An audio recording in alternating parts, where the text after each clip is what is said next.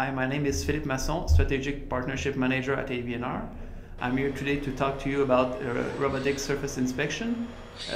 For many years now, AV&R have been developing solution for metallic complex surfaces for visual inspection. So visual inspection, we are talking about surface defect, nick, dents, scratches.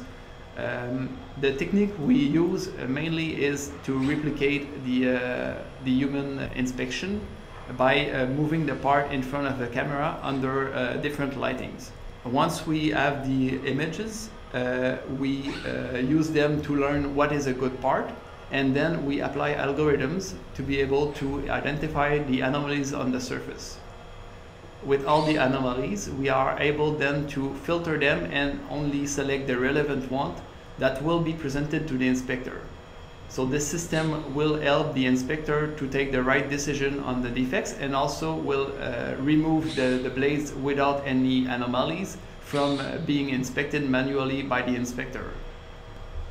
Thank you for watching this video, and if you have any question, don't hesitate to contact us.